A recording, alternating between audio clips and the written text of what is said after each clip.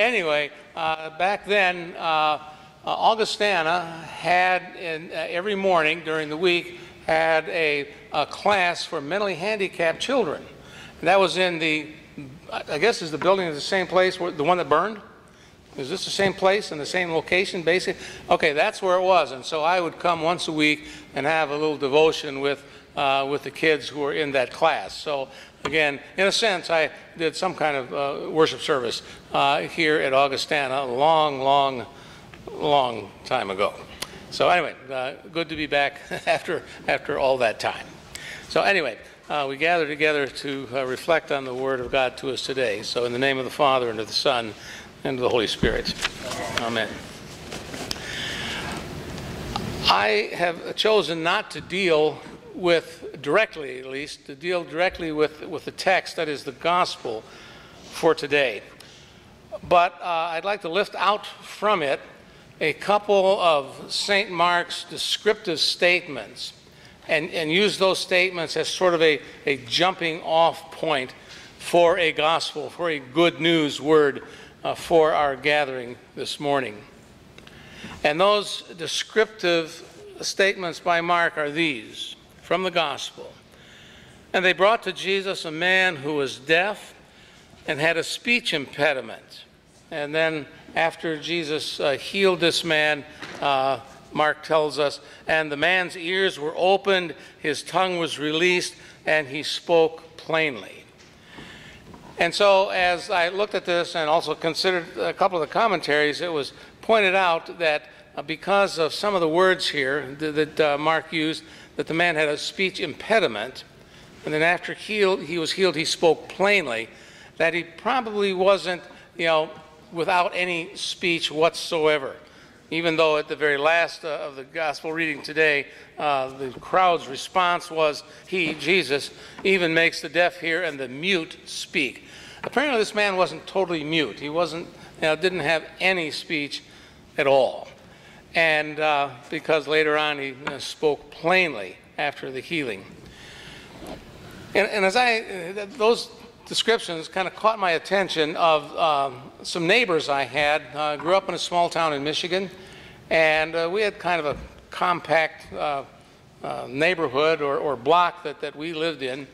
And a couple of our neighbors' backyards kind of bordered our backyard where I lived. And this was when I was in, elementary school or something like that.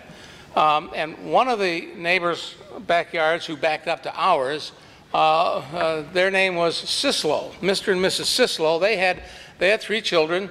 The oldest was Shirley. She was, 2 or 3 years older than I was. And then Clyde, and he was about my age. And then the youngest was Mary. So the 3 children. But their parents were considered, spoken of as deaf mutes. They were deaf. And it's not that they couldn't speak at all, but they could make sounds. And it was that kind of guttural sounds and that sort of thing. And you could even sort of, at least more with Mrs. Sislo than her husband. I forgot her first name. Husband's name was Ed. But she was could be a little bit more, form words a little bit more. You still had to really listen and try to gather from the context what she was saying to understand what she was saying. And so anyway, they were deaf mutes, but they still made sounds and tried to form words. And one time, one of my friends and I remember we were in our backyard, my backyard, and we were playing catch with a baseball. And I don't remember exactly how this all happened, but somehow the baseball, one of us threw the ball over the Sislo's garage, which backed up to our backyard, and went over there. And before we were able to go and retrieve the ball, Miss Sislo appeared, and she had the ball in her hand. And through some of the noises and the sounds and motions she was making, she was indicating that this baseball either almost or actually did hit her on the head. And so my friend and I, we played that off, and we pretended like we didn't understand what she was trying to say, although we did. But anyway, she gave us the ball back, and she went about her business. Another thing, that this is something that my mother told me, and this may have even been before I was born. I don't know. I don't remember how she told that, or maybe I was very young, because I certainly don't remember this incident. But Mr. and Mrs. Sislo were over at our house playing cards with my parents, and they were having a card game. It was had to be either pinochle or euchre. That's all, you know. That's all my cards my parents knew how to play. And so after one hand, as my mother tells it, Mr. Sislo went. And so my dad got up, got their coats and hats, handed them to them, and off they went with kind of puzzled looks on their face. And then after they left, my mother said, "Norman, I think he was just saying he was asleep and didn't have a good hand." And so anyway, because they couldn't understand what he was saying, my folks, or at least my dad, you know, ushered them out the door, probably before they intended to go. But anyway, great neighbors. And in fact, Mr. Sislo was very helpful to the kids of the neighborhood, because he had some kind of a sharpening machine in his garage, and he kept all the neighborhood kids' ice skates sharp. So during the winter, we'd go over there, and you know, he'd run through his sharpener, and we'd have good sharp ice skates. Well, anyway, this is where I jump off from the text. From this man who had a speech impediment and was healed so that he could eventually speak plainly. And again, my remembrances of Mr. and Mrs. Sislo next door. So I'm going to jump off there, and I'd like to read to you. I subscribe online to a devotion every morning, real brief, and it's from a Glenn MacDonald. He's a retired Presbyterian minister, but he has this thing called Morning Reflection every day during the week, and I love what he does, because he has some really good examples sometimes that he applies to text. But let me just read one of these of a day or two ago. This is what he writes. Mary Ann Bird grew up feeling unlovely, unpresentable, unloved. From birth, she had been afflicted with a variety of disfiguring features. She recounts her feelings and the moment in which everything changed in her book, The Whisper Test. And now this is from her book. "I was born with a cleft palate, and when I started school, my classmates made it clear to me how I looked to others. A little girl with a misshapen lip, crooked nose, lopsided teeth, and garbled speech," kind of like our neighbors, the Sislos, and probably the man in the text today. "When schoolmates asked, 'What happened to your lip?' I'd tell them I'd fallen and cut it on a piece of glass. Somehow it seemed more acceptable to have suffered an accident than to have been born different. I was convinced that no one outside my family could love me. There was, however, a teacher in the 2nd grade whom we all adored, Mrs. Leonard by name. Annually, we had a hearing test. Mrs. Leonard gave the test to everyone in the class, and finally it was my turn. I knew from past years that as we stood against the door and covered one ear, the teacher sitting at her desk would whisper something, and we would have to repeat it back. Things like, 'The sky is blue,' or 'Do you have new shoes?' I waited there for those words that God must have put into her mouth, those 7 words that changed my life. Mrs. Leonard said in her whisper, 'I wish you were my little girl.'" And that's what she says. And then this Glenn MacDonald concludes, "Mary Ann Bird ultimately became a teacher herself, the kind of teacher who, like Mrs. Leonard, knew the transforming power of words." I wish you were my little girl. And Mary Ann Bird's life was transformed. I mean, he doesn't tell us in his devotion or anything about whether or not she ever had her cleft palate repaired so that she could kind of get rid of her speech impediment. We just don't know that. But despite her physical disfigurements, through this teacher, she realized that she was loved. She was loved by someone outside her family. someone who was not, in a sense, obligated to love her. Ephphatha, Jesus said to the man in the text. The man's ears were opened, his tongue was released, and he spoke plainly. Certainly transforming word for that man. And so that word Ephphatha, be opened, may not be a transforming word for any of us, as it was for that man. But how about other words of Jesus? When he said, you did not choose me, but I chose you. John records that in chapter 15 of his gospel. You did not choose me, but I chose you. Now that, of course, was originally spoken to the 12 disciples. But surely those words are directed to Jesus' disciples of all times and in all places. Those words are directed to you and to me. You did not choose me. I chose you.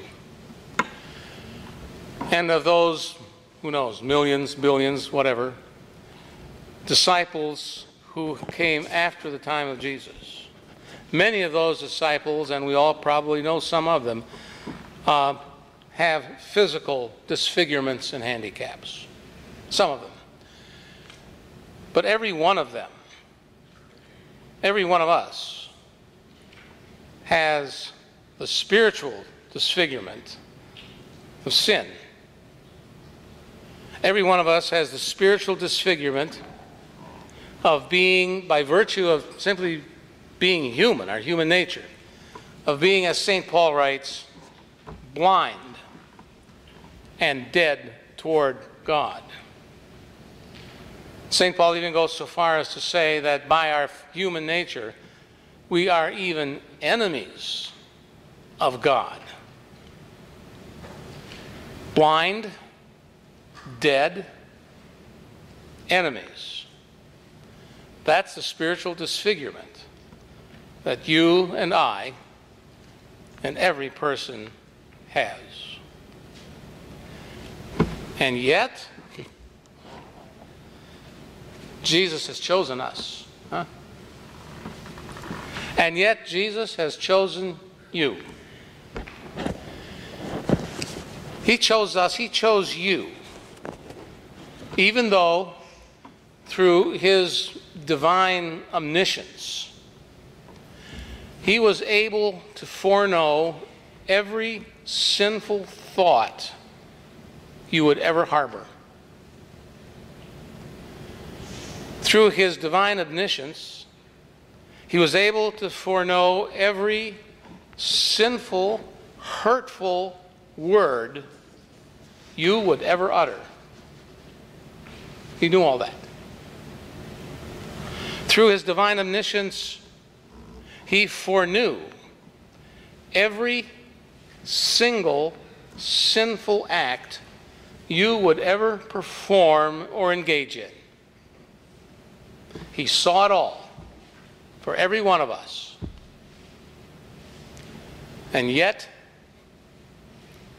those powerful transforming words that he uttered to all of his disciples,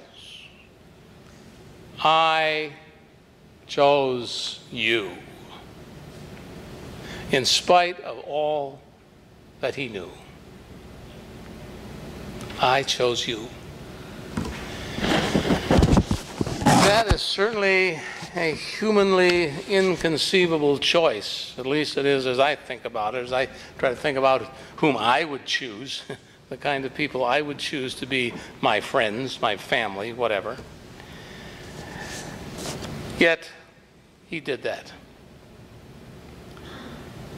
And that choice of choosing you, in spite of everything he knew that you would think, say, or do, that choice is ratified with water and with other power-infused transforming words of Jesus, namely, in the name of the Father, and of the Son, and of the Holy Spirit. His choice of you, he ratifies in our baptism. And all those sinful thoughts and words and deeds of which we all have a warehouse full, they are dealt with other powerful transforming words of Jesus that we will hear again this day. This is my body. This is my blood, given and shed for you. In spite of everything that I knew about you, given and shed for you, because I have chosen you. Given and shed for you for the forgiveness of your sins. And through these powerful transforming words of Jesus, that warehouse full of sins that we each have is completely emptied. That's the powerful transforming words of Jesus. And so this, again, humanly inconceivable choice of us by Jesus, that choice transforms our lives so that they are characterized by humble thanksgiving and praise. I mean, really, Jesus, of every thought and word and deed, he knew, in spite of that, he chose you and me anyway. Humble thanksgiving and praise for that choice. Our lives have been transformed so that they are also characterized by unhesitating repentance. Because just because we've been chosen, that doesn't mean we stop sinning. And so, as Luther encourages us daily, we repent. And again, the choice still holds. Because of that transforming power of those words of Jesus, our lives are characterized by a winsome witness to the one who has treated us so and who has chosen us. Our lives are therefore characterized by willing and joyful obedience to the way our Lord has called us to live and to follow him.